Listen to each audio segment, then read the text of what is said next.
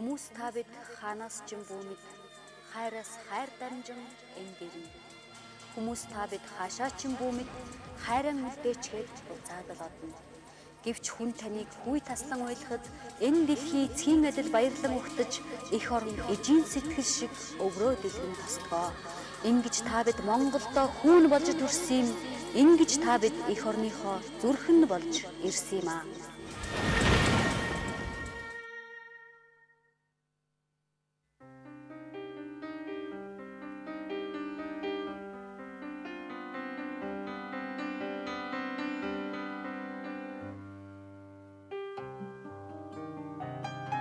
Хүмүүн заяаны төөрөг тавилан хүний амьдралын зам гихч нэгэн том давлгаа ажгуу.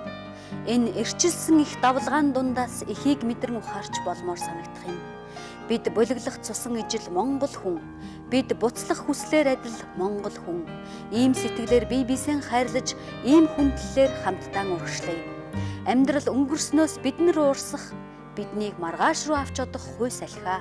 Энэ их салхи, энэ их урсгалыг та бид зөвхөн сайн хүний сэтгэл хайрын хүчээр л сурж чаддаг юм.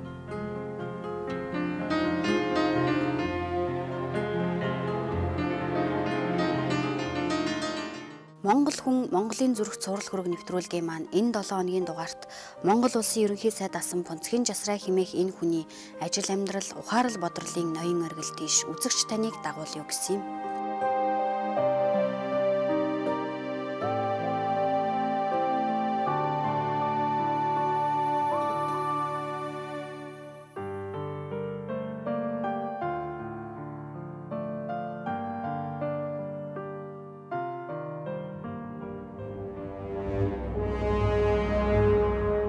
(1920-ад оны ихэнх үеэс 1930-ад он турга тусгаар өрх гэрээн түхнүүлэх гэсэн Монгол түмний тэмцэл зүтгэлийн он жилүүд. Цус, хөл самтагдсан хүнд өдрүүдийн тухай түүх ийн хүүрнэ. Улсын хэмжээнд 24 хүн хүүхэдтэй ганцхан сургууль, үндэсний хэмжээнд ердөөл ганцхан эмчтэй. Хүн амын ихэнх нь өвчин хууч, үхэл хагцал, ядуурл, оюун ухааны өгөөрөл хоосролд нэрвэгдсэн байлаа. Бидний их орон, бидний Монгол ингэж мөххийн даванд тулж үтсэн юм. Гэвч их үндэстэн сэргэж их түүх наашилсан. Эцэг өвгөд маань шүд 100 үндийсэн энэ л түүхийн үргэлжлэл болж төрсөн нэгэн хүү эгэл даруухнаар амьдарч, эгэл бишээр бодож сэтгэж, эх орныхоо төлөө бол зүрхэн дотрон шатаж явна.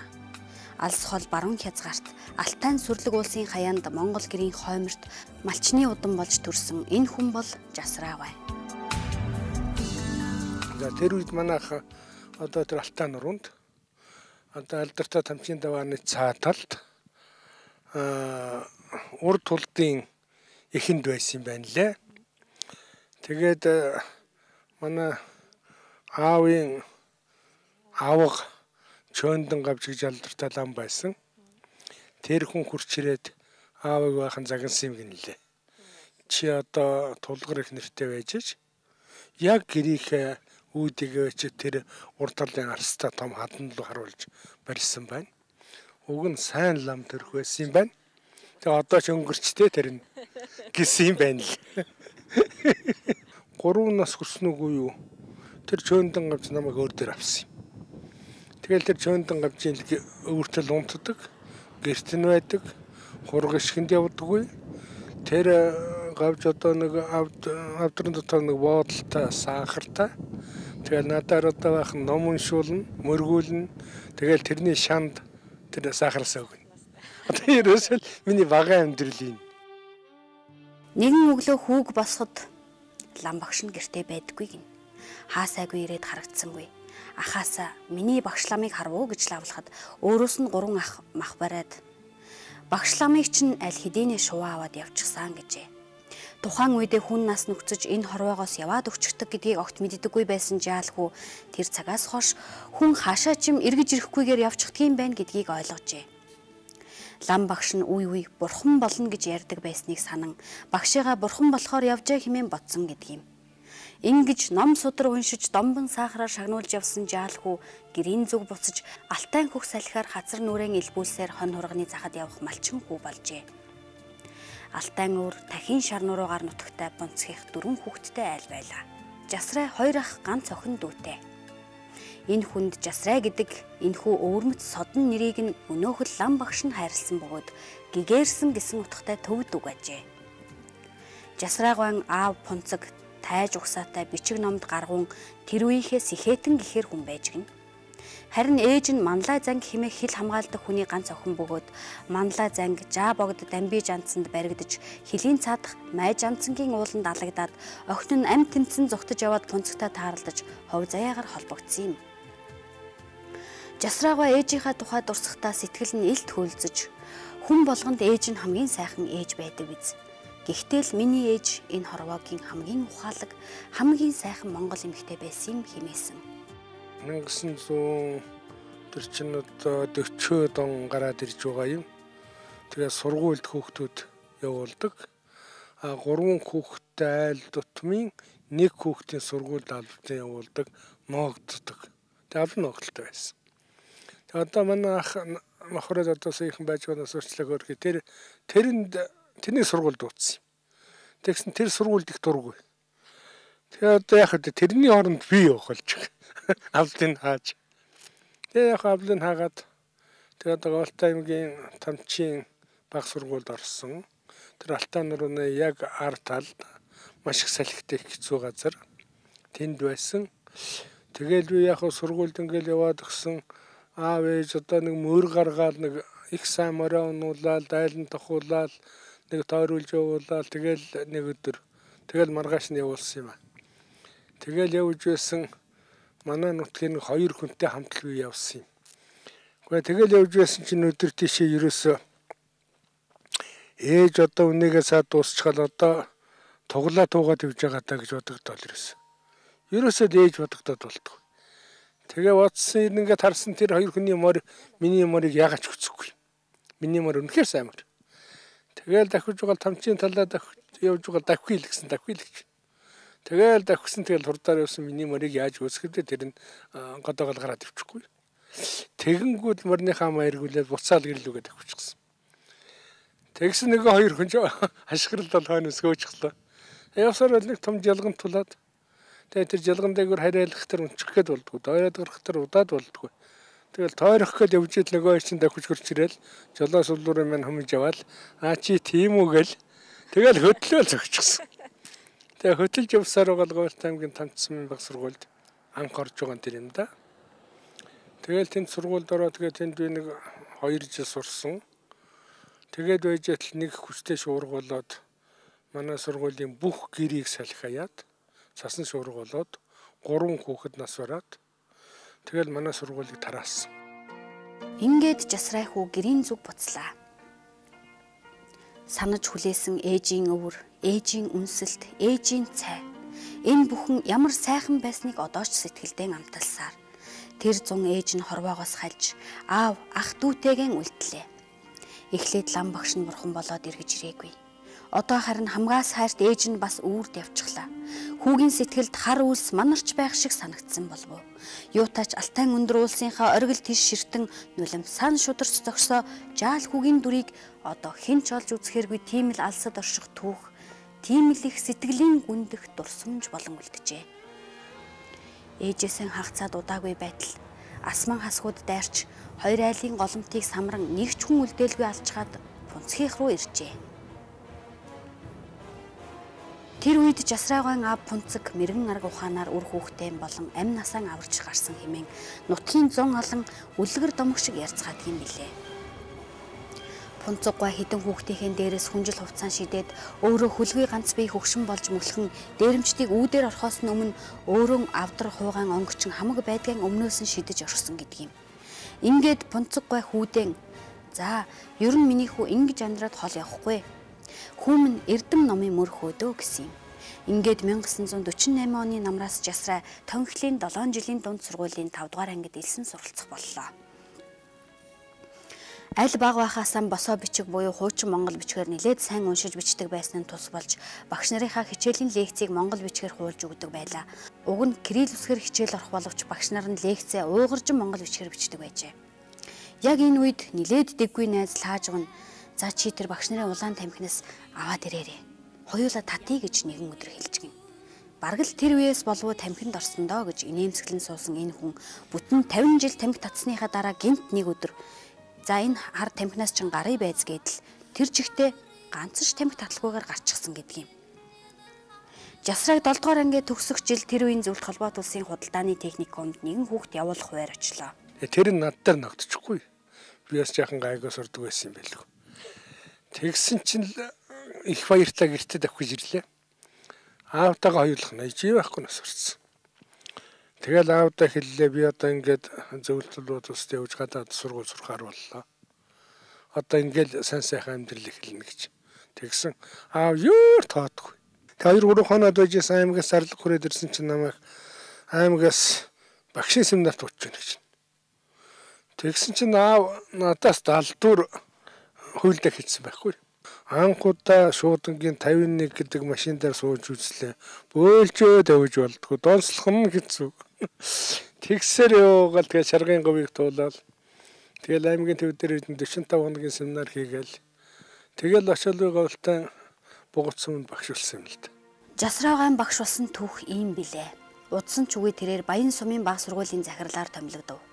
Багшийн ажилдаа овоо дадлагжиж гайгүй болсон юм болов уу гэж даруухан инех энэ хүн үнэндээ бол сургууль гэж юу болох багш хүн гэж хэн байхын ёстой л үлгэрийг үзүүлж чадаж байсан юм.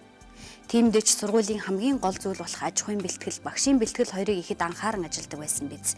Өөрийн биеэр түлээ модондон явж мал махаан бэлтгэн. Хүүхдүүд даарахгүй өлсөхгүй байх нь хамгийн анхны чухал алхам байдаг гэж тэрээр хэлж билээ. Улаанбаатараас гэрлийн амнаас багш нарын одоо цол болгох шалгалтад нэг юм утсан юм а. Тэгээд тэр шалгалтанд орлоо. Одоо содон жамцгийн дунд Булган аймгийн намаар 1-р даргааж Улангасынхнаас сурчлаа. 10 гээд бурж өрөө өгөн одоо энэ Улаанбаатарт их ухаантай хүн. Тэр хоёр утсан юм. Тэгээ шалгалт аваад тэгээд надад нэг ардын багш гэсэн цол өгөөд нэг тэмдэг өгчт юм а. Тэр л миний амьдралыг шийдсэн юм да. Тэгэл тэрний дараагийн жил нь аймгийн гэгээлэн хэлтсэд сургуулийн байцаагчаар дэвшчихсэн. 1956 онд улсын их сургууль гавьтаагаас ажиллаж байгаа хүнээс нэг хүн 10 жил төгссөн нэг хүн 2 хүн авнаа анкетын нэрвэлгэж. Тэгээд их сургуульд орохоор бүртгүүлчихлаа. Тэгч өрсөлдөө бас их байсан. Тэгэл яг одоо шалгалт юу өгөх гэсэн орос хэлний шалгалт өгнө. Сэсэрийн түүхээр шалгалт өгнө, монгол хэлээр шалгалт өгнө гэсэн 3 хичээлээр шалгалт өгөх юм байна. Тэгэл байсан газартаа манай ах их намсрааж байх их тэнд хүрээд ирсэн. Тэгээд тэнд энэ Сүхбаатар аймгийн Сүхбаатар сумын цагаан хүүхэн гэж нэг хүүхэн байсан. Одоо тэр байд юм уу юу мэдэхгүй.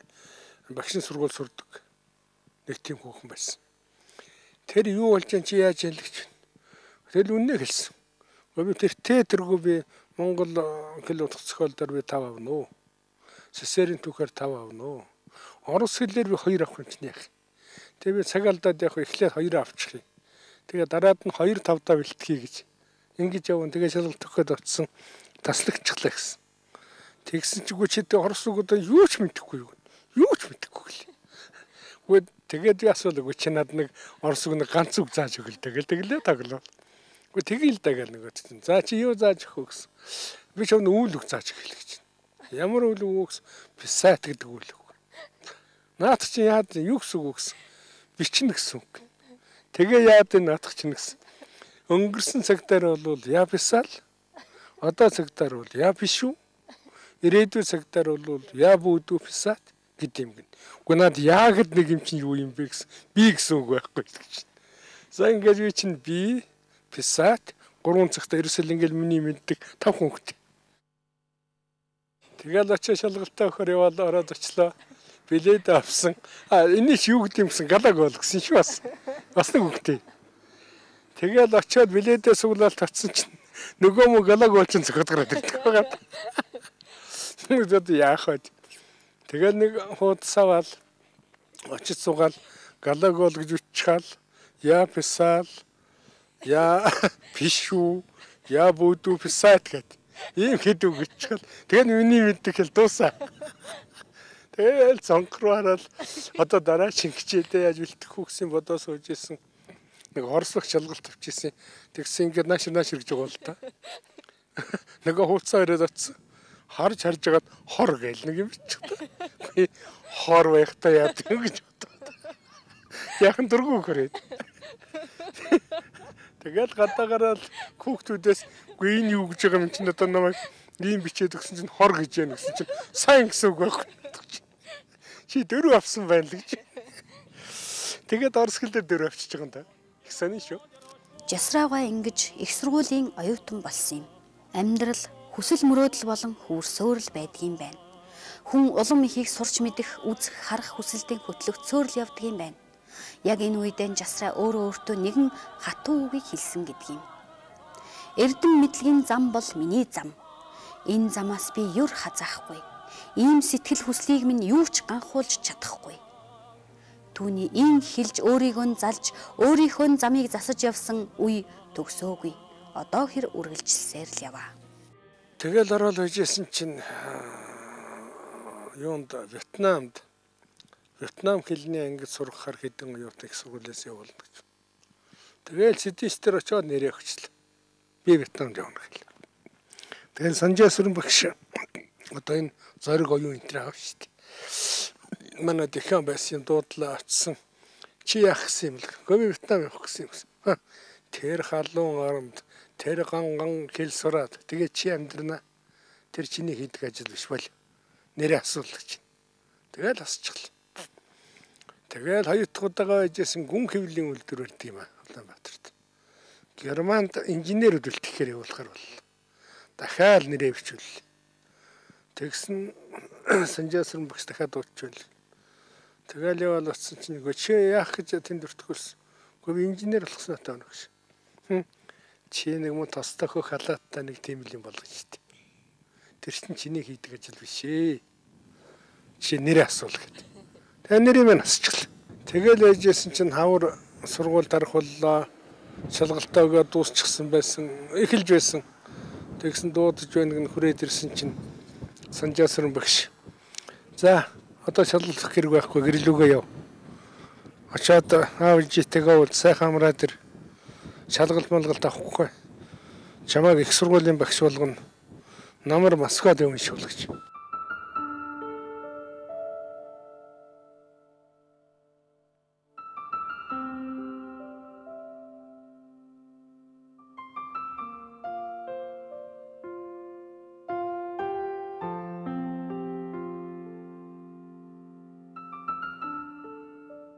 Миний сургууль чинь ерөөсөө эдийн засгийн бүх сургуулиуд доороос тоо хамгийн их үздэг аймаар сургуулинд таарч.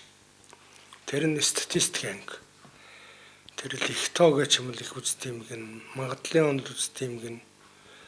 Үгүй тэр дээд тоо сүрхий юм гэдүүлсэн гэсэн ёо тэр чинь юу ч биш.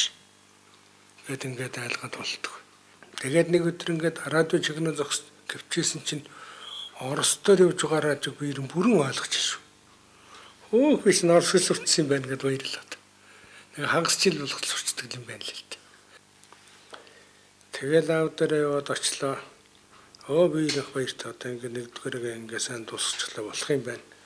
Хэцүү юм байна гэдгийгсэн болмоор юм байна гэл. Тэгэл очлоо.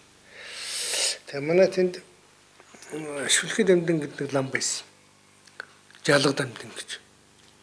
Зурхаан лам л гэдэг. Нэг өдөр л манайд хүрээд ирлээ хурч ирээл. За чи чинь Москва явсан гэсэн хүмүүс тэгээд юу заалгаж байна чи? Заалгаж байгаа юмнасаа нэг юм хэллээ гэж. Гэхдээ тэгэл одоо их тоног хүлээс хэллээ. Гэхдээ би одоо Монголын жишээлбэл ухаан дээр энэ жил төрсөн одоо хичнээн мянган эрэгтэй 48 мянган эмэгтэй хүүхдийн төд нь иргэжил амьд байна, төд нь амьд байхгүй гэдгийг би алдахгүй тооцож чадна. Алдаа гарлаа гэхэд миний дээд тал нь 3% алдаа л гарна. Тэрнээс илүү гардгүй юм гэл. Яаж тооцд? Үгүй яг нэг төрлийн олон юм дээр л тооцд юм да гэсэн. Юмд даарч ч юм байна. Тэгтээ буруу байна да. Яа тийм гэсэн чи их олон хүнийг нэг олон л гэдэг байх юм. Үгүй чи алга тамдын чи нэг олон л гэж дээ. Би ягаад тэрүүгд би минутанд хэдэн удаа ч амьсгадаг. Миний зүрх минутанд хэдэн удаа цагтдаг. Тэгтээ зэрэг чинь миний цусны эргэлт, миний зүрхний цохилт, Миний сэтгэлийн хөдөлгөөнөөр чинь яг чиний наадах ч бочиж болдог. Тэгэхээр манай Бурхны номонд бол наадах чинь нэг төрлийн олонлог гэдэггүй, нэг төрөл багтаж байгаа олонлогын үзэгдэл гэдэг. Яах аргагүй амьдан гономоос тагласан да. Тэгэл аргагүй дорн дахны философи тийм гүнзгий юм байна л гэж ойлгосон. Тэгэл яг сайхан амарчгал уцаал Москвад хүрээд очлоо. Ингээд аавыгаа алтан уулстан цуг орхичхоод дахиад л буцах боллоо. Нэгэнт сурвал сурсан шиг сур гэж хэлсэн аавынхаа үгийг санан хатуужиж хилийн чандыг зорьсон юм. Нутгийн улс өндөлцөн, нутгийн хөгшөд сүүгэн өргөж үлдэхийн дунд торойтол зогсож хоцорсон аавыгаа хүүн ирж буцахын алиндж ингээд л эсэн минь сууж байгаараа да аав минь гэж амандаан шивнээд орхисон болов. Ингэж нутагтан ирж буцах сайхан. Тэр тусмаа үдэж ухтах хүнтэй байх бүр сайхан. Жасрай хичээлдэн ороод удсан чугий байтал дээд курсын ойдов Данзан Нямбуу хоёр ихэд сонин зүйл хэлэхээр ирцгээж гин. Манай сургуульд нэгэн охин ирсэн байна. Очиж харцгаах уу гэцгээв. Намхавтар нуруутай тэгсэн атлаа дажгүй чамбай хөөхөн охин байх юм гин. Жасраад анхны харцаар л таалагдаж гин. Гэтэл нөгөө хоёр монд ихээхэн сонирхож байх болтой. Жасрай хоёр залууг жаахан жигшээх санаатай. За ийм нафтасын ямиг ямар хүүхэн гэдгийм та хоёртоо л таарах юм байна. Эр хүн чинь ийм хүүхнийг ёр тоодоггүй юм гэдэл авч өгч гиндэ. Мань хоёр Жасрайгийн цаад санааг ойлгосон эсэх нь бүү мэд. Жасраач энэ хоёрт алдчихгүй гэж айж л байж гин. Тэгээд ч нэгэнт найзуудтай нафтахар энтергээд хилчгсэн хүн чинь нэг хэсэгтээ яаж ч болдоггүй. Чив чимээгүй яваад л байж. Харин аз таарч өнөөх намхан охин нэг өдөр шалгалтандаа унчхаад тэр үедээ оюутны зөвлөлийн дарга байсан Жасрайг аргалж өгөөч гэд өөрөө хүрээд ирж гин. Ингэж бурхнаас Жасрай руу дулам сүрэнг илгээсэн юм. Одоо хэр хамттан амьдарч үр ач зээгэн тойруулан жаргад сууга халамжит ханин байгаагүй бол эр хүний заяа хаашаач иргэ юм блэ бүү мэд. Тэгээд ч хүчирхэг эр хүний ард түүнээс ч илүү хүчирхэг эмэгтэй хүн байдаг гэж нэгэн мэрэгэн үг бий. Тэгээд Москвад очиод тэгээ би нэг айхтар хүнд шарилсан юм. Тэгээ ерөөсөө би хоолунд идэж уулгүй юу ч амслахгүйгээр 2-7 хонсон. Тэгээ ерөөсөө одоо амьдрах найдвар байхгүй болчихсон. Тийм болчихлоо гэж бодож байсан. Тэгсэн нэг өдөр манай өвгөө урчрээд би бөөлчих гэлээд өгчлээ. Яг л зөвдөө одоо миний чалдварт өгч чамд талдсан байна. Тийм учраас та чи түргэн очиод эмдэх шинжилгээ хийлэг. Одоо болохгүй. Түргэн эмдэхгүй болохгүй. Би бол гэтрүүлчихсэн гэдэл. Тэгэл манер шинжилгээ хийхээр яваад өгсөн. Тэгсэн чинь маргааш нь уйлаад ороод ирлээ. Яав чи гэсэн чинь би жирэмсэн болцсон байна гэж. Дууж ирж ирдэ. Тэгээ жаахан бодлоо. Би бол үнэхээр найдварг болцсон юм да тэгэхэд. Өвч их хүндэрсэн. Надтай хамт нэг эмнэлэг төвчсөн нэг хүн яг хоёулаа нэг өрөөнд байж байгаа тэрнээс сурцсан. Тэгэл дээрээс тэр өхөл яаж эхэлдэг, яаж төгсдөг тэр бүгдийг харж ил байсан. Тэгээд би дөрмсрон гэрхтэн зэрэг за одоо ингээд би өнгөрсөн. Чи одоо нэг хүний гөхөд гэдсэндээ тэгээд үлдэн. Тэгээ сургуулаа яа төгсөн чи. Тэгээ яаж амьдрын. Дагвар хүүхдтэй хүнтэй хэн суух. Ингээд чиний надад танилцсан энэ бол ерөөсөө л тийм сайн сайхан юм биш. Энэ бол тийм одоо юу хэмтэй одоо гутамшигт тийм лайланч юм да. За ийм учраас зориг гарга. Надад гисэнт хүүхдээ авах болчиход хүртэр. Тэгээд явуулчихлаа. Тэгээ хан байжсэн нэгэд ширгээ навсаад хүрээд байсан. Көби ирээсээ ахуулж чадахгүй юм байна. Чи яагаад ахуулдаг? Чи яах ухтгэл юм байгаа. Чиний үр сад нэг юм үлдгэлт. Тэр чинь тэгэл миний үр.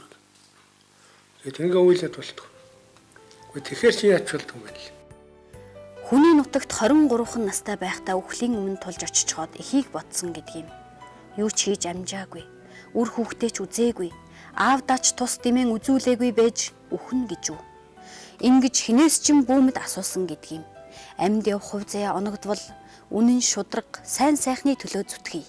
Харин ийм хувь дутвал Алтайн улсынхаа хаанигтай алсыг сарвчлан хүүгээ хүлээх аавынхаа түшиж өндих чулуу тулж босох модонд болж их нутагтан эгэл бугттан очие гэж самсай шархиран бодоо үзээ. Гэвч нартыг харж насыг зооглож амьдралд ачаа тэгшилж төрдөөн хүчээ өгөх буян заяа энэ хүнийг түшсэн юм.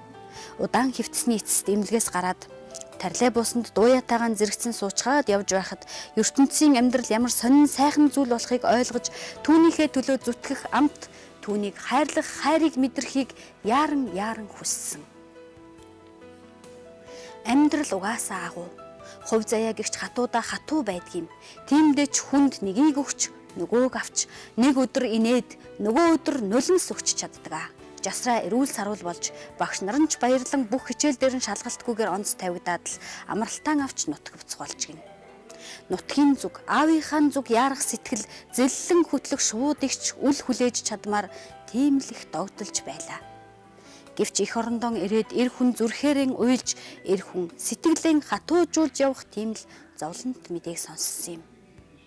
Аав нь ходоодны рак өвчнөр өвдөжээ. Тэр үед Жасрайд анх удаан дэлхий динжигнэж байх шиг санагдсан. Үннийг хэлхийг хүсэхт нь аавыг нь эмчилж байсан эмч шагдар сүрэн. Аавда мясны зовлон нэмээд хэрэггүй хэлсэн гэдгийм.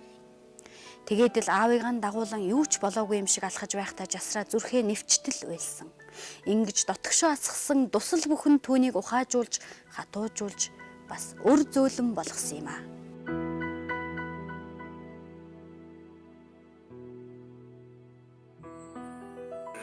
Хүүхэн эцгээс нь илүү мэддэг хүн гэж байдаггүй. Би одоо чамд тэрүүг нь хэлэх цаг ирсэн юм байна гэдэг. Тэгээд чи бол өөрөөсөө төрөлхийн багш л хийхгүй. Чиний зан характер. За яг хөө толгойн чинь огтомж хэлдэг юм чи бол өөрөөсөө багш л байх хэрэгтэй. Багш хүн бол хүнд ном сургадаг буянтай ажил байдаг. За тийм учраас би одоо чамд юу захгүй гэхээр сурлагын чинь байдлыг харахад чамд адны тушаал руу явах тийм шахалтан ч орж магадгүй. Тэрс ямар ч нөхцөл чи адны тушаал явж болохгүй. Байгаль дээр мөнгө хорсдог чулуу гэж байдгүй юм. Тэр чулуу нэг хөдлөл 7 удаа байраа олдгоо гэдэг юм.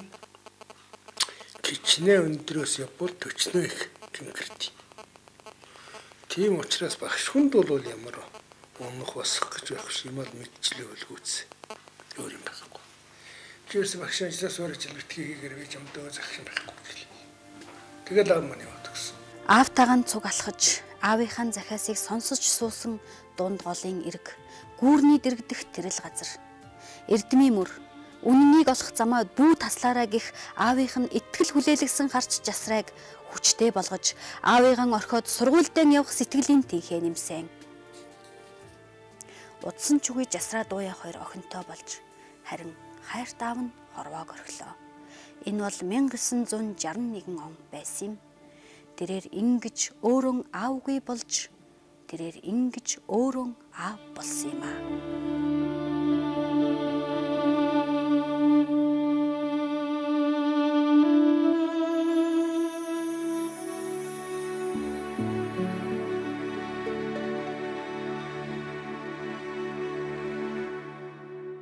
Тэгээд тэр төвөр хөрөлдөг байсан шүү дээ.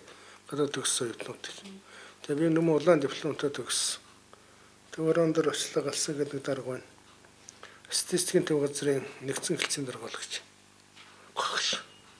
Их сургуулиас стипенд авч байсан. Их сургуулийн багш бол гэж явуулсан. Би авсан үргээ биелүүлэн хэлсэн үгэнтэй хөрн би багш бол өнөхгүй. Гэсэн үеийн яасан ихсэнтэй дүүх мэхтэй юм. Ягаад үзэх мэхтэй. Явхулгүй тэгвэл чи тэр багшаач хийгээд. Алс холын алтаа нутгийн хүү амьдралаа босгож чадлаа. Ажил мэргэжилтэй ч эзэн нь болж эхэллээ. Хүн өөрийнхөө өмнө чиг заах, од мэт зориг тавин хөдөлмөрлөх хэрэгтэй гэсэн Эйнштейний хэлсэн үг яа харахгүй санаанд буух юм. Жасрай чухам ийм л замаар явсан болохоор түүний урагшлах бүхэн нь учир утгатай дээр ийм урагшлах бүрийдээ улам ихийг өөртөө шингээж, улам ихийг өөрөөсөө ирж хайж явлаа. улс төрийн төвчөн дээр дүүч байна. Хүрээд очсон улс төрийн төвчөний бүх гишүүд байж. Хинэж надтай юу ч ярьсангүй. Тэгэл орсон дараа Сэдэн Балдаргал зоогоо төлчихгүй гэж. Тэгэл бүгдээр ялгаар өргөчихсөн. Тэгэл үз. Юу болж байгаагаа мэдсэнгүй. Гараад асуусан чинь статистикийн төв газрын орлогтор болж байгаа нь нэ л гэж. Тэгэл нэг өдөр л дахиад улс төрийн төвчөд утсан. Хүрээд очсон тэгсэн чинь за одоо үнийн асуудал улсартай аж ахуйд их чухал боллоо. Үнийн хороо байгуулахар боллоо. Улсын үнийн хороо. Ингээд чамайг улсын үнийн хорооны дараагаар томилж байна. За батлахгүй л гэл. Санал асуухгүй шүү дээ. Тэгэл баталчихлаа. Жасрайгийн төрийн төлөө чадах бүхнээ хийж зүтгэж явах тэр үед Сэдэн Балдарга зөвлөлт холбоот улсад айлчлав. Энэ айлчлалын үеэр Монгол зөвлөлтийн ойртон нэвтрэх програм хэрэгжүүлэх асуудал яригдсан юм. Монголын сэхэднүүдийн сэтгэлийг ихэд эмзэглүүлсэн энэхүү асуудлыг хэрхэн яаж шийдэх бол гэж нэгэн үе зүрх даран хүлээх болов. Гэвч тэр үеийн удирдлагууд үнэхээр ухаалаг хүмүүс болохоо үнэхээр эх орноо тусгаар Монголон гэх сэтгэлтэй гэдгийг харуулж чадсан юм. Ойртон нэвтрэх програмыг хий. Гэхдээ хамтд нь Монгол зөвлөлтийн хөлийн хилцээрээ батлıyгээд асуудлыг хоёр талаас нь тавьж байсан юм. Боломж амцгай ойртон нэвтрэх нь зүйтэй. Үнийн асуудал ийм зөрөөтэй байна. Үүнийг ойртуулж нэвтрүүлъя гэх мэтээр сөрөг саналыг нөхөрсгөөр саатуулж чадсан юм. Энэ бол түүхэнд тэмдэглэж санууштай ухаалаг үйлдэл байлаа. Хэрв одоо хэн нэгэн бидэнд ийм санал тавьбал манай төр засаг удирдлагууд юу гихсэн болоо гэдэг бодол энэхүү түүхийг сонсоод өөрийн ихгүй хөвөрсөн. Зөвлөлтөд нийгэм улс төрийн байдал хурцтаад ирэхэд дорнод Европч хөдөлж Югослав бужигнаж Болгарт Үүмэн Румынд төрийн тэргүүнээ барьж авч буудаад л газар сайгүй замбраагүй байдал бий боллоо. Энэ уур амьсгал Монголд нөлөөлөх нь дамжиггүй байлаа. Удсан ч үгүй зөвлөлт холбоот улс задарч 1989 оны 12 дугаар сарын 25-нд Софи хотод Севийг тарах эцсийн хуралдаан болсон юм. Яг энэхүү хуралдаанд өнөөх Жасрай оролцсон тэрэ. Түүний сэтгэл зовниж монголчууд бид цөөхүүлээ. Тийм болохоор ингэж бужигнавал хинч хожихгүй хэмээн тунгаан бодож явлаа. Жасрайг эргэж ирэхэд аль хэдийнэ Монголд бүх зүйл хөдөлгөөнд орж нийгэм аль хэдийнэ тогтворгүй болж өлсгөлөн ядуурал тэмцэл хөдөлгөөн гудамж дүүрэн болчихсон байлаа. Тэрний дан хийхгүй цөөхөн монголчууд эвдүүгээ олоод нэг хүчрээ олно доо гэдэг дээрээ тохирол. Тэгэл улс төрийн төвчөөд огсрлоо гэдэг хэлчихсэн. Хатууд улам хатуужиж үнэн мөн зөв шудраг байхын учир утгыг сайн мэддэг энэ хүн шиг хүмүүс тэр үед төрийн толгойд байгаагүйсэн бол чухам юу болох байсныг одоо хэр хинч таашгүй. Гэвч ухаан бүхнийг зөөлрүүлж засаж залруулж байдгийм хойно. Ухаантай хүмүүс юунд ч ялагдаж дийлдэгдэшгүй билээ. 1990 он. Улс төрийн товчоо засгийн газрыг тараах үйл явц өрнөж Жасрайг ажлаас нь огцруулаад зогсохгүй түүний эхнэр, хоёр хүү, охин гэд юр түүний нэр нэгт бүхнийг хоморголон хэлмэгдүүлжээ. Гэвч амьдрал ийм байх тусам энэ хүн улам гялалзж байсан юм. Би тэр одоо оюутан байх ах байсагта анхных охиныг төрүүлсэн. За энэ бол хүний амьдралын хамгийн сайхан үе.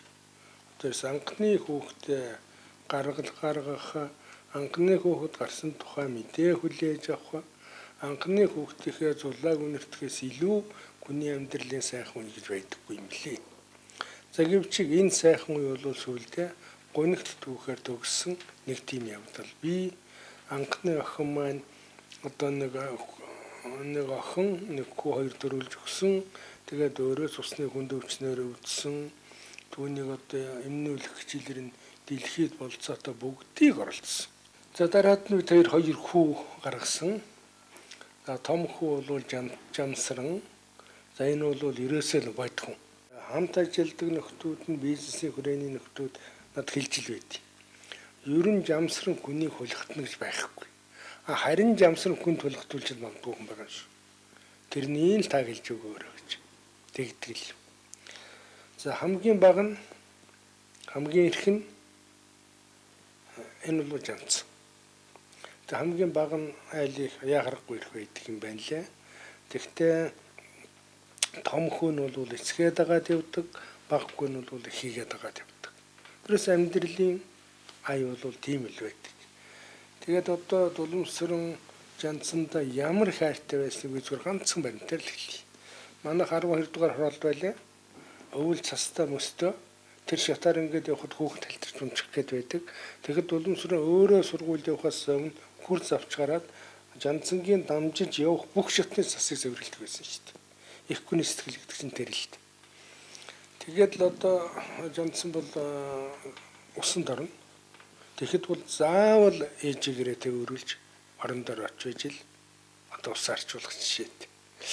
Тиймэрхүү их юу гэх юм бэ одоо ихийгээ их гүндэтгэх, ихийгээ дэндүү хайрлах тийм сэтгэлээр гүмөчсөн хүүхэд байгаамаа. Тэгээд энэнийг бол би зөв гэж боддог. Ерөөсөө ертөнцид кичнээн сайн хүн бай эцэг нь эхээс илүү үнцэнтэй зүйл бол байхгүй. За ажил төрлийн тухай тэгвэл Жанцсан Москвагийн Ломноос их сургуулийн одоо эрүүгийн гэргийн анги төгссөн эрүүгийн хуульч хүн шүү дээ. Тэгээ хүчээрээ шингэлтэй дүүрэгтэй Каналтын прокурор ажил хийж байсан. Ингээд 90 оны сонгуулиар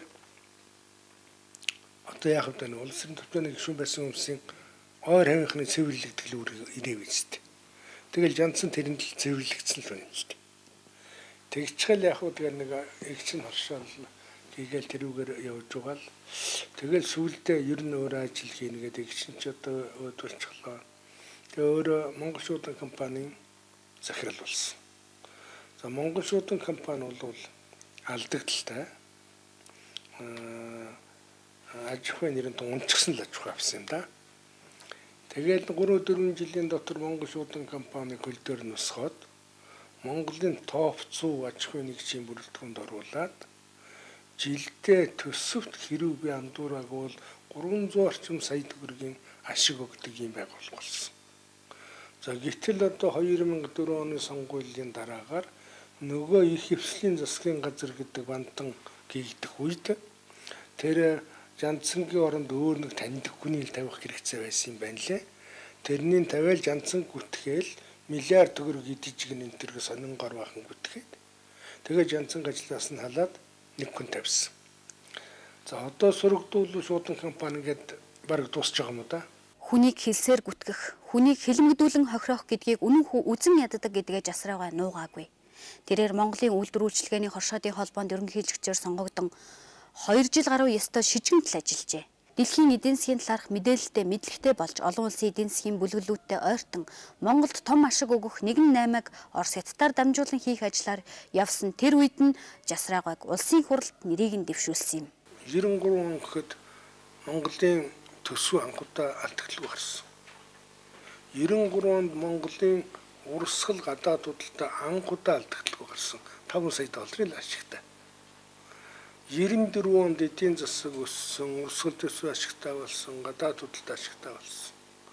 95 он гэхэд мал сүрэг 1.8 саяар өсөд, хөдөө аж ахуйн бүтээгдэхүүн 20% нэмэгдээд, аж үйлдвэрийн бүтээгдэхүүн хөдөлгөөнөөр 16.7% өсч, гадаад худалдаанаас 126 сая долларын цэвэр ашиг олж байж, дотоодын нийт бүтээгдэхүүн 6.3% өссөн. Пунцгийн Жасрай бол цэвэр цагаан зам мөрийн хүн. Түүний өнгөрсөн амьдралаас бохир булхаа юм олж харахгүй. Тэрээр улс, эх орон, ард түмэн малчтын төлөө бие хайргүй зүтгэж явснаас биш бусад шиг эрх мэдэлтэн эрдэн сагсайж төрийн хөрөнгөөр туйлж яваагүй хүн. Төрийн сойрхол зохиолч зундын дорж. Тарааж хайсан эдийн засаг, ажиллахаа болсон үйлдвэрүүд, авдрандаан өрийн данснаас өөр өмгүй банк, хоолой дээр хутга тавьсан мэт улс орныг хүлээж авсан энэ улс төрч бүхнийг өөрийн явах ёстой голдролд оруулж чадсан юм. Чухам яг энэ утгаар авч үзвэл Пунцгийн Жасрайн нэр Монголын түүхэнд мөнхрөн үлдэх нь лавтай. Сэтгүүлч Цэрэн Содномын Батбаяр. Пунцгийн Жасрайн Монгол улсын эдийн засаг үйлдвэрлэлийн микро түвшинд нарийн уялдаа харилцаа холбоонд харж, улс орны ирээдүйг баримжаалж чадаж байгаа манай шилдэг эдийн засагчдын нэг юм. Ерөнхийлөгч асан Унсалмаагийн очир бат. Пунцгийн Жасрайн ерөнхий сайд хийсэн үе дээрх эргэлтэнд онцгой байр эзэлдэг. Чухам түүний 4 жилд эдийн засаг тогтворжиж, үйлдвэрлэлд сэргэх хайс орж, ард түмний амжиргаанд нааштай хандлага гарлаа хэмээн монголчууд ярьж байна. Цаашид энэ хандлага улам бэхжвээс Жасрайг түүх улам сонирхох бизээ. Монгол төрийн сайдууд цуврал ном Жасрай гуай.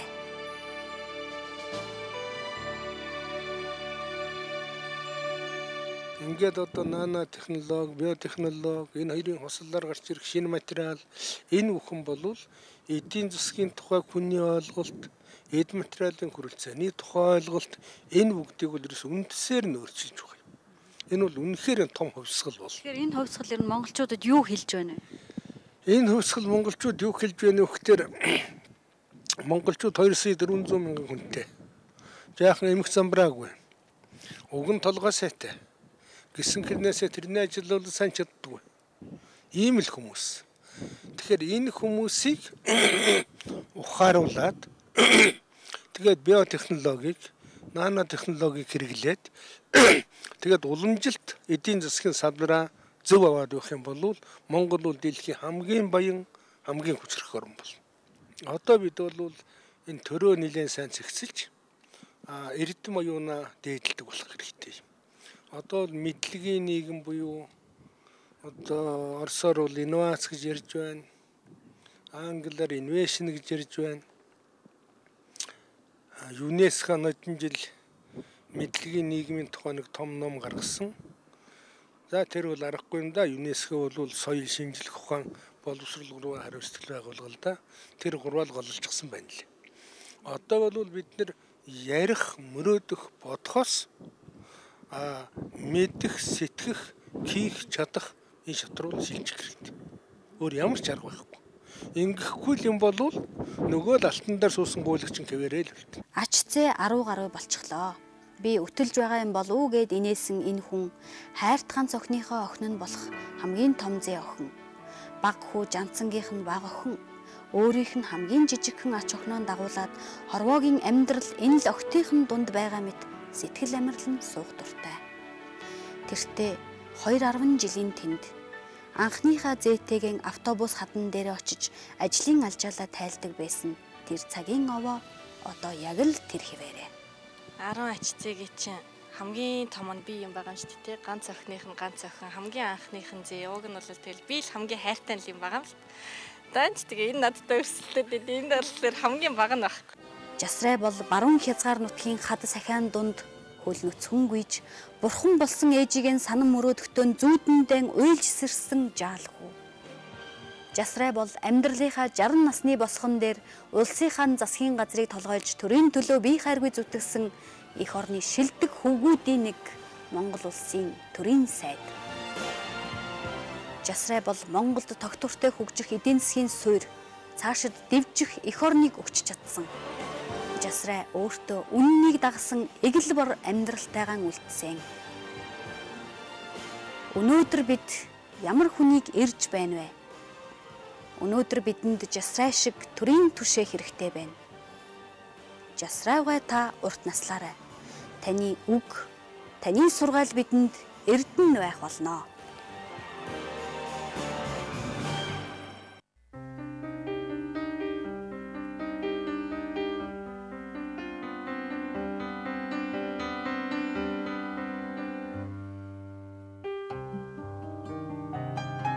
Хүмүүн заяаны төөрөг тавилан хүний амьдралын зам гихч нэгэн том давлгаа ажгуу. Энэ эрчилсэн их давлгаан дундаас эхийг мэдрэн ухаарч болмоор санагдах юм. Бид булиглах цусан ижил Монгол хүн. Бид буцлах хүслээр адил Монгол хүн. Ийм сэтгэлээр бие биесээ хайрлаж, ийм хүндлэлээр хамтдаа урагшлая. Амьдрал өнгөрснөөс бид нар уурсах, биднийг маргааш руу авч одох хуй салхиа. Энэ их салхи, энэ их урсгалыг та бид зөвхөн сайн хүний сэтгэл хайрын хүчээр л сурж чаддаг юм.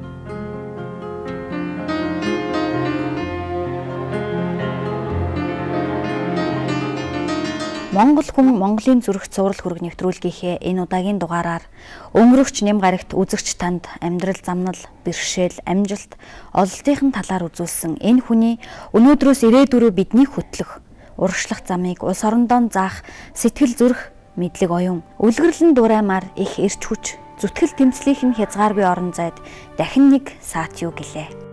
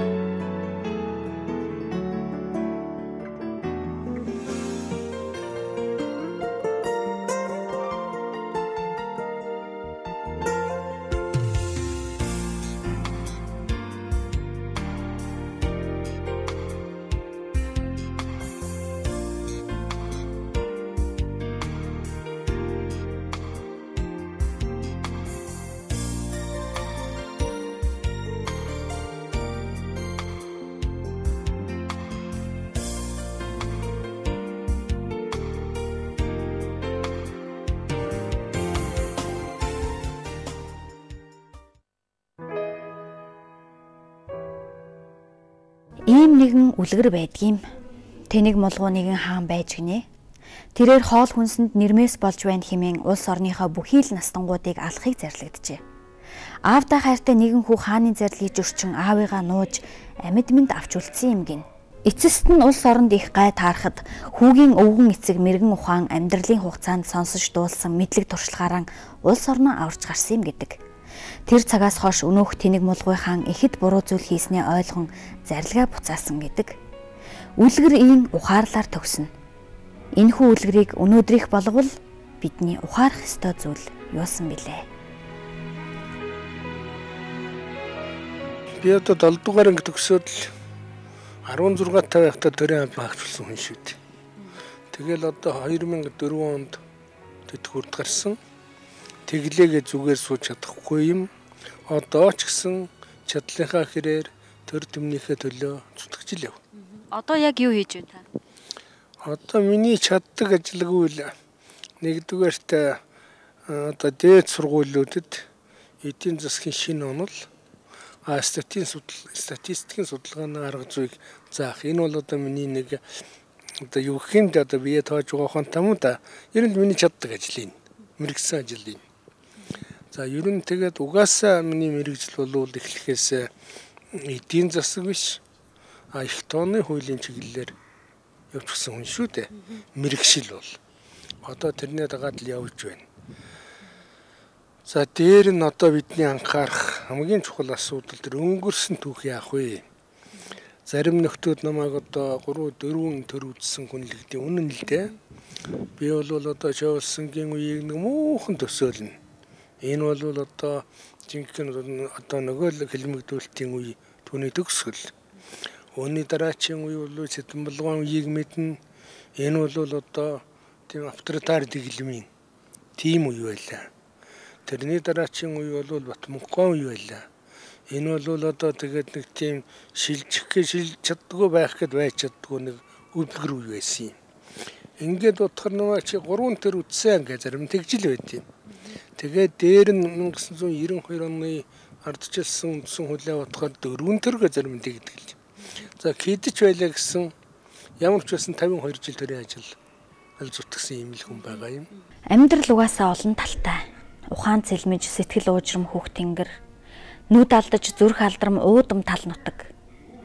Юу чим үл мэдэгдэм хүүрэн долгилох далай тэнгис. Хаашаа чим яаран тэмүүлэх зон олон. Энэ бүхэн чухам юуг хэлнэ вэ? Энэ бүхний чухам хаана нь бид явна вэ? Ингэж хариу нь үл олдох асуултууд арараасаа ундарч явах цагт хаашаа явж хэнийг дагаж юунд итгэж найдахыг хэлж өгөх сайхан хүнтэй уулзрах юутай жаргал билээ. Бид чинь үгийг нь сонсож ухааныг нь дагах өтгөс буурлуудтай Монгол түмэн. Бид чинь үнэнийг дагаж сүлдээн дээдэлсэн хүчрхэг төртэй Монгол түмэн. Эргэж юуг санах, ирээдүйд юу хийхэн дахин нэг бодцгоё. За одоогийн анхаарах асуудал бол цаашдаа ер нь ямар байв гэдэг түүхээ үзэх нь мэдээж хэрэг. Өнгөрснөө ойлгоогүй хүн модон дотор одоо төөрчсөн сармагчантай адилхан гэж ярьдаг. За тэр бол нэг талдаа үнэн, нөгөө талдаа бас буруу. Ер нь бол мөхөх зам руугаа яваа үндэстэн өнгөрснөөрөө бахархдаг. Өсөх замаар явж байгаа үндэстэн зорилгоороо бахархдаг. Нэг ийм түүхэн үнэн байгаа юм аа. Тийм учраас өнгөрснөөч өнөө ирээдүгээс зөв хосолж хармаар байгаа юм. Та үед бол одоо 21-р зууны эхний 7 жилийг аваад явж байна. Тэгэхээр улс үндэстний хөгжил бол хүний соёл, мэдлэг, оюуны хөгжлөөс гадна шийдвэрлэх ач холбогдолтой зүйл нь бол үйлдвэрлэл, техник, технологийн хөгжил байдаг. Ерөөсөө дэлхийн техник, технологийн дэвшлийг одоо цагийн эдийн засагчид 3 үе хувааж байна. Анх л одоо дотоод шатхууны хөдөлгөөртөө одоо энэ утааваагуулаад авчиж явдаг вагон гараал хүний гараар хийдэг ажлыг одоо машинаар хийдэг болоод л Хүний гараар тэргэндээ тавьчихад түрээд явдаг юмыг ачааны машин дээр ачаад явдаг болсон тэр үеэс эхэлж тоолдог. Энэ үеийг бол механикийн зүүн гэднээр хэлдэг. Өөрөөр хэлбэл хүний гараар хийдэг юмыг механикаар хийдэг болсон үе. Механикийн зүүн 350 жил яваад үе тусгасан. Механикийн зүүн бол кэдэд үе дуусах гэхээр ухаан дээр одоо ингээд сансарт пүүжин хөөрөд нисч явахыг хараад хүн ер сонирхгүй байдаг л зүйл. Одоо энэ тэрэлт хөдөлгөөрт онгоц Улаанбаатар дээгүүр одоо өдөртөө 80 хэд юм нисэл өнгөрч байдаг л зүйл. Өнөөдөр жишээлбэл одоо жижигхэн Excel машины хажуу талд авраг том гараж авчраа тавьчихсан л байж. Энэ бол өртөө байдаг л зүйл. Тэг өөрөөр хэлбэл механикийн зүүнний бүтээл болвол хэрэггүй болчихсон зүйл биш. Угаасаа хүнийг хэрэгэлдэг юмны ердийн зүйл болчихжээ гэсэн үг. Ингэснээрээ механикийн хэрэг дуусчих байна. За хоёр дахь хэрэм бол одоо физикийн хэрэг гэж нэрлэдэг. Энэ бол 1950-аад оны дундуур үеэр эхэлсэн. Тэр үеийн эхлэлийн жинхэнэ амьд гэрч нь бол одоогийн бидний үеийнхэндээ та нар бол нэг сайн мэдэхгүй. 10-ын тооллын систем гэж байснаас 2-ын тооллын систем рүү анхудаа шилжиж байл. Тооцоонд, бодлогонд аливаа мэдээллийг боловсруулахад тэг нэг гэсэн хоёрхан тоо мэддэг өөр юм мэддэггүй тийм систем л орлоо шүү дээ. За энэ ч нь бол байхгүй хоёроор л тосчих нь гэсэн үг. Энэ бол орчин цагийн цахим техникийн суурь болж гисэн. Энийг бол одоо мэдээлэл хавлооны 90-100, физик химийн 90-100 гэд нэрлэж байгаа. За ингээд энэ 90-100 маш түргэн хөгжлөө. Одоо гар утаснаас эхлээл тэгэл телевизэр, тэгэл одоо компьютер, интернет гээд энэ бүхэн бол одоо ерөөсөө хүн бүхний хувьд мэддэг л зүйл. За хүн бүхэн жишээ нь айлын чуган цүхэн компьютер дээр суухгүй гэлэхэд нөгөө төгтөр суугаад нөгөө мэдээг ирж шүү дээ гэж. Тэг хүн бүхэн ойлгож шүү дээ. Энэ бол цоо шинэ вахт биш. Хүний амьдралын л ердийн зүйл болчихсон байна. За ингээд үндсэндээ одоо энэ физик химийн эрэм бол 50 жил болоод дуусч байна. Төрд төрийн хүн шиг зүтгэж, улсын төлөө эргэн хүн шиг бодож, ирээдүйн талаар эрдэмтэн хүн шиг сэтгэх ийм хүн хэр олон болоо бидний дунд. Та юу? Би юу? Аль эсвэл. За ингээд 3 дахь хэрэг үе, аж үйлдвэрийн 3 дахь хөвсгөл одоо эхэллээ гэж дэлхийн том эрдэмтэд ярьж байна. Үүний дотор Америкийн нэр эрдэмтэн ойлон байна. За тэгээд одоо бусад эрдэмтэд байна. Эд бол юу гэхтэй зэрэг одоо техникийн 3 дахь үе, 2 дахь үе дуусаад техникийн 3 дахь үе юу, аж үйлдвэрийн 3 дахь хөвсгөл эхэллээ гэж нэрлэж байгаа.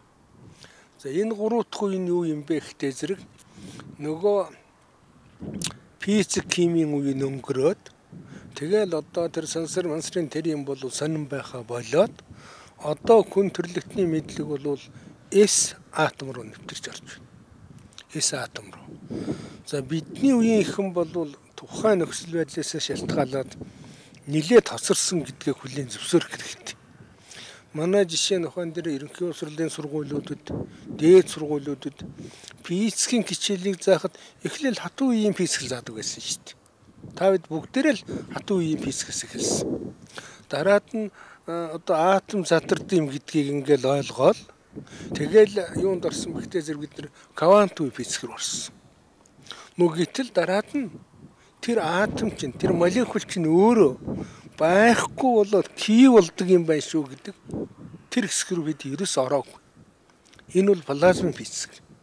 Плазмын физик бол ус төрөгчийн бөмбөгтэй шууд холбоотой байсан. Тийм учраас нэг хэсэгтээ саталт орсон. Одоо хүн төрлөختөнд тэрнийг эзэмшээд тэрний жолооддаг болж чадчих. Тийм учраас одоо юунд шилжиж байна вэ гэхтэй зэрэг одоо бол атом, эсийн эренлүү хүн төрлөختөнд шилжиж байна. За энэ бол ерөнхийдөө одоо хоёр технологийн талаас бол одоо хоёр төрөл түнчлэн тэр хоёр төрлийн хослол гэсэн 3 төрөл дуаж болно. Нэг дэх төрөл нь бол биотехнологи. За биотехнологийн тухай 50 жил ярил. Намайг л одоо оюутан байхад чахвал биотехнологийн тухай ярьдаг, биотехнологийн лабораторид ордог, мөн биотехнологийн статистикийн бодлого боддог л байлаа. Мөгөвчг биотехнологи жинхэнэ аж үйлдвэрийн савлруулж чадлагүй явсаар 50 жил боллоо. 2002 онд Эрдэмтэд хүний генийг уншсан. Хүний генийг хэдэн зуун мянган юм байх юм л гэж ингэж бодож байсан. Гэтэл яг уншаад ирсэн чинь нэрдэл 30-40 мянган юм байдаг. Хүний ген бол. За ингээд генээ нэгэнт уншчихсан болохтой зэрэг одоо генэн дээрээ тулгуурлаад цаашаа явж хулцаа гараад ирж байгаа. Гэтэл 2005 онд Оросын эрдэмтэд амин хүчлийн хүснэгтийг тооцоод гаргачихлаа. За амин хүчил бол одоо C-ээс эхлээл учиргүй л их олон юм байна. Мэддэг ч юм би, мэддэггүй ч юм би гэж ярьцгаадаг л байсан. Гэтэл ерөөсөө манай ертөнцид амин хүчил 21 юм байт юм байна. Гагцхүү химийн урвалд, физикийн нөлөөнд, халуун хүйтэнд янз бүрээр хувирдаг байна л да. Тэр хувирлуудыг нь ямар зүй тогтолтой юм бэ гэдгийг ингээд бодоод гаргаад ирсэн чинь амин хүчлийн хүснэгт гэдэг нь одоо та бидний мэддгээр бол Менделеевийн тавилисттай яг адилхан. За ингээд энэ хоёр нээлт хийсэн явдал бол одоо биотехнологи бол зүгээр нэг тийм судалгаа таавар тийм байхаас өнгөрөөд биотехнологийн материал бол одоо биотериал гэж нэрлэж байгаа юм. Энэ бол одоо үгүй эдийн засгийн түүхийд. Тийм учраас одоо биотехнологийн эдийн засаг, биотериалын эдийн засаг гэдэг бол таавар судалгаа биш, энэ бол амьдрал болчихлоо гэж хэлж болно. Энэ дээр одоо та ажиллаж байна уу? Одоо энэ дээр юм сэтгэдэг хүн бүхэн л ажиллаж байгаа шүү дээ. Ойлгохыг эрмэлздэг хүн бүхэн л энэ дээр ажиллаж байгаа шүү дээ. Жасрайгаа ингэж бидэнд юуг мэдж, юуг хийж, яаж урагшлахыг хэлсээр л. Жасрайгаа ингэж бидэнд юунд итгэж, юунд зүтгэх, яаж хөгжихийг сануулсаар л. Хамгийн сонин зүйл бол нано технологи гамаа. Эрдэмтэд үзэхдээ биотехнологи 30 жил явна. Тэгээд дараачийн үе шат бол нано технологи гарч ирнэ гэж. Ингэж саяхан болтол тооцдог, бичдэг байлаа. Гэтэл одоо сүүлийн нэг 3 жилийн дотор нано технологи бол маш түргэн хөгжөөд одоо биотериал, биотехнологитойгоо зэрэгсээд ирлээ. За нано гэдэг чинь юу гэсэн үг вэ? Өчүүхэн жижигхэн гэсэн хэмжээ. Одоо ингээл эмэгтэй хүний үсийг аваад тэгэл тэрнийг таслалгүйгээр 80 ширхэг жигд цуулаад түүний нэгийн диаметр нь 1 нанометр болж байгаа юм. Тэр нүдэнд харагдахгүй. Одоо тийм жижиг юм байгаа юм. За асуудал бол хэмжээндээ биш ээ. Асуудал бол хэмжээндээ биш. Ерөөсөө дэлхийн ертөнцид байж байгаа бүх бодис одоо чулуу, мод, ус тэгэл одоо гал хөс юу байна? Та бидний энэ мэддэг бүх хэрэгтэрээ мэдж байгаа бүх юм чинь бол дандаа молекулаас бүтэж байгаа. Тэдгээрийн молекул бол дандаа кристалл хэлбэртэй байгаа юм. 3 талтай, 5 талтай, 8 талтай. Тийм кристалл хэлбэртэй юм чинь нийлээд нэг юм болохтойгоо зэрэг молекулуудын хооронд хоосон орон зай үлдээд байгаа байхгүй. Тэр хоосон орон зай хаана үлдэж байна? Тэндээс хагарал үүснэ, тэндээс гэврэгшнэ. Тэгтээ зэрэг одоо нано технологийн зарчим гэдэг чинь юу гэхээр өнөө квантын физикээс цаашаа гараад плазмын физик рүү ороод тэгээ бүх тэр кристалл бүтэц бүхий молекулуудыг ерөөсөө ким байдалд оруулж байгаа. Түгээр агарын байдалд оруулж байгаа. Тэгээд нөгөөдгөө эргүүлээд кимийн түргэн үйлдэлээр эргүүлээд нэвтрүүлчихтэй зэрэг чинь өнөө кристалл хэлбэр байхгүй болчихно. Тэгээд яг хүүхдээ зэрэг ямар ч молекулын дотор хоос орон зай байхгүй. Тэгтээ зэрэг чинь одоо наазах нь маш их бат бэх болно үстэй. Хоёрдугаар бодисын эсэргүүцэл багасна үстэй. Тэгэл жишээлбэл ухаан дээр нано түрхлэгтэй цахилгаан одоо зэс утсаар ингээ цахилгаан дамжуулна гэх юм бол тэр ч одоо хэдэн 110-ыг хурдан явчихна шүү дээ. Тийм нано технологи бүтэц үхий одоо энэ зис утсыг электрон техникт хийгээл ингээл одоо явуулна гэвэл электрон техникийн дамжуулах чадвар тэр нөгөө хадгаламжийн памтын одоо багтаамжууд хэдэн 10,000 дахин өсөж байгаа. За ингээд ерөөсөө энэ хоёр технологиг бол нийлээд аж үйлдвэрийн 3 дахь хувьсгал гэж хэлж байгаа. Жасрай гуйтай хүүрэн суусан энэ хідэн хором бид хаана явна? Цаашид бид хаашаа явах вэ? Бид юу мэдэж байна? Бид юу мэдэх ёстой юм бол? Бид юу хийж байна? Бид юу хийх хэрэгтэй юм бэ гэд танаас ч бусдаас ч бүгдээс асуумаар санагдсан. Хүн зүгээр л нэг амьдрч болдоггүй юм гэдгийг энэ хүний энэл эгэл атлаа татаршгүй ундраг мэт ууж ухаан их мэдлэг боловсрал хэлэх шиг. За энэ хоёр нийлээд 3 дахь хувьсгал гарахад сонин хүний санаанд ороогүй юм гараад ирнэ. Жишээлбэл бид хоёр одоо ингэж яриа сууж байна тийм ээ. Монгол ардын үлгэрт байдаг үстэй далдын хармалгаа гэж. Далдын хармалгаа байна. Жишээлбэл наана төрхлөг ингээд хийчих юм бол харагдах болж. Бүх юм мэдээд байна. Тэгээд харагдахгүй. Жишээ. Жишээлбэл ерөөсөө үндсэндээ өгдөггүй хүн хийнэ гэж яриад байна шүү дээ. Та үед бол бүгдээр өхөн. Нөө цаашдаа бол яг хүүхдээр одоо ингээд хүүхдийг төрөхтөн ихсийн цусын аваад маш богино хугацаанд улаан цагаан бөм мөрн ялгаад цагааныг өндөр одоо температурт хөлдөөгөөд хэдэн оны хэдэн сарын хэдэн төрсөн хэн гэдэг хүний хүүхдийн цагаан бөм бэ гэдгийг ингээд тэмдэглэж байна. Гэтэл нөгөө хүүхд чинь жишээлбэл 40 жилийн дараа элэг нуудлаач үүдэг. Тэгэх юм бол яг хүүхдэр нөгөө тэр цагаан хадгалсан цагаан бөмбөн дээрээ эмэгтэй хүний өндгөн эснээс тэр нөгөө чүүхэн нүдэнд үзэгдэхгүй юм хийгээд тэгээд одоогийн микро электроникийн жижигхэн програм хийгээд элгэнд очиод гэсэн командыг л явуулчихна. Очоод тэр бактерийн зүгээр дороо үржил нөгөө өвчтэй байсан эдээс ч нэгтгэгээл хөөхөн хүүхдийн шиг цулцаас илгэхэд өгнө шүү дээ. Жасрай гуй зүнчгчээ. Далдын хармалгаа яриад гэж хэлвэ гэд. Инээмсэглэн хошгонсон энэ хүний бодож санаж яваа бүхэн нь бүтэж биелээсэ.